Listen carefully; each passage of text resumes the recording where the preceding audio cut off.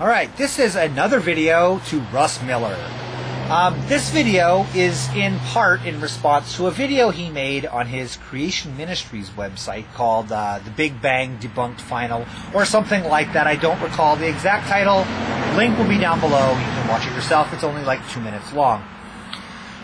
I watched this video yesterday, and it's the same material that I covered in my long series to Russ Miller. It was all exactly the same material, the video series that he didn't watch, and he let me know he didn't watch, because he gave me a number of reasons, some of which are he doesn't like how I speak, he doesn't like my abysmal level of ignorance on every subject, he doesn't like my profanity.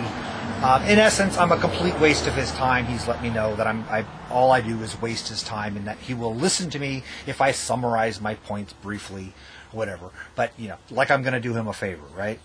That's not the point of this video. So I commented on his little short version of the video on the Big Bang because, well, I figured it was worth commenting on. And I'm not going to get into everything I stated and everything he responded to, but I want to go.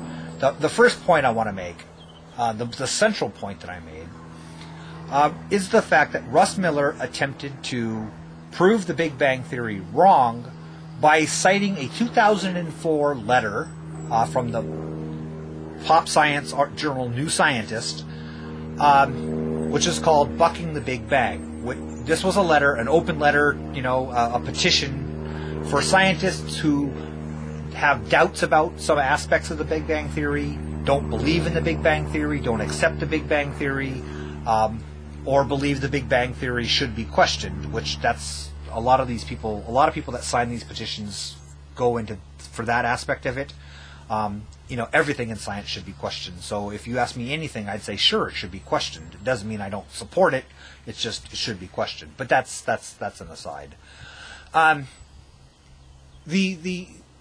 The point of this is that Russ Miller was using the signatories on this as proof that scientists are abandoning the Big Bang Theory, that it's turned out to be bankrupt, full of holes, meaningless, pointless, that it's being, you know, dropped by scientific acceptance, and that it's only being held on to by, you know, evil evolutionist educators who are just merely trying to shove it down their children's throats, or your children's throats, and that outside of that it has no real support.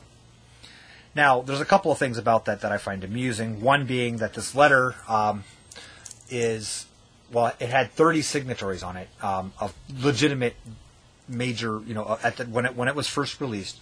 The signatories were people who actually work, PhDs in cosmology, who are researching the origins of the universe. 30 of them. Now that's a good number. I'm not knocking the number, and I'm not knocking those people's accomplishments in science. But like one of the professional societies that I was able to track down, who also, you know, professional societies dedicated to the origins and evolution of the cosmos, had over 7,000 members in one of the professional societies. So at least 7,000 people in the field, 30 signed a letter, isn't really a good percentage. You can't really use that as evidence that there's this mass emigration from the acceptance of the Big Bang Theory in science. That's one point. But the central thing that I wanted to get to is that Russ was essentially using this to support his idea, which is that the universe is 6,000 years old, you know, that it was breathed into existence by the word of God and everything like that. And his claim was, look at all these scientists who support my claim. You know, here's this letter with all these quotes about the doubting of the Big Bang. Therefore, look at scientists are now supporting my viewpoint. And the comment I made to him was in regards to that, because I look at it like, forgive how my mind works here. It's kind of sometimes I make really weird leaps, and so things that are funny or things that make sense to me oftentimes get puzzled looks from other people, and it's my fault. But when I heard that from Russ, all I could think of is that's kind of like the Bob Marley defense. Well, what the hell's the Bob Marley defense? Well, there's a video by Seth MacFarlane, the Family Guy guy, he made a little short video. I'll put a link down below if I can find it. I haven't seen it for a while, but I'll link it. I'll search for it. And in this video, it's called like why Bob Marley shouldn't be his own lawyer or something like that. And in essence, it's Bob Marley sitting in a interrogation being interrogated by detectives, homicide detectives, and the detectives are trying to get him to, they're trying to clarify the point he's making, which is that he is cleared of the crime of shooting the deputy because his alibi is he was shooting the sheriff, so therefore he couldn't have shot the deputy. So he's innocent of murder because he was committing an even worse or bigger scale murder at that time. So therefore, that's his defense, which I think is hilarious. It's kind of funny joke. But what Russ is doing now, let me explain why I think that this was what Russ is doing. Russ is using the Bob Marley defense. So Russ believes that the universe, 6,000-year-old, wished into existence, and in order to support that, because he has no actual empirical evidence for that, all he can do is chip away at other theories that suggest the Earth may be older than that.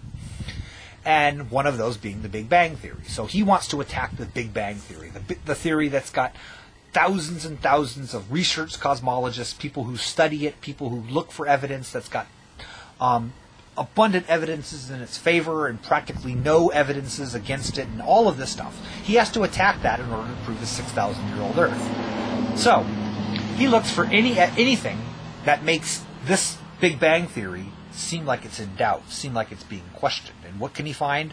Well, look at this. Here's this bucking the Big Bang letter. Well, here's a bunch of scientists that don't believe in the Big Bang. So look, they support me. That's what he's trying to say. When I looked up, I decided just for fun to go to because they have their links to their on the Big Bang bucking the Big Bang page. They actually have the research links to these scientists that signed this paper, so you can actually look at what their what papers they published, what their current research focuses in, their graduate student work, and all of this kind of stuff's on a lot of these pages. And it turns out that they're all steady state theorists, right? Okay, they believe that the universe has to be not billions but infinitely old. Essentially trillions upon trillions upon trillions of years old. And that Big Bang theorists are wrong because Big Bang theorists are trying to explain this gigantic complex cosmos without enough time to do it, right?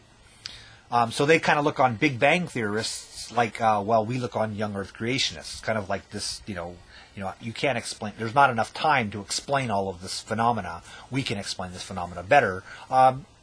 Most scientists don't agree with that. They think that the Big Bang Theory accept that the Big Bang Theory explains this evidence better than I. Anyway, sorry, I'm getting. I was trying to make this short and I'm failing. So Russ is trying to make the claim that the 6,000-year-old Earth theory is proven correct because people who believe in an infinitely older universe don't believe in a 13.75 billion-year-old universe. So in essence, he couldn't have shot the deputy because he was killing the sheriff at the time. That's the way I see Russ's thing there. And I think that Russ doesn't even know that that's what he's doing. Russ probably never bothered to actually look into the beliefs. What scientific models do these Big Bang doubters? What do they accept? What theories do they adhere to? Are they all young Earth creationists, Bible-believing Christians? Or do they believe in something that's even farther away from the Big Bang than the young Earth creation point? Because in reality, I would think it would be logical that young Earth creationists would accept the Big Bang Theory.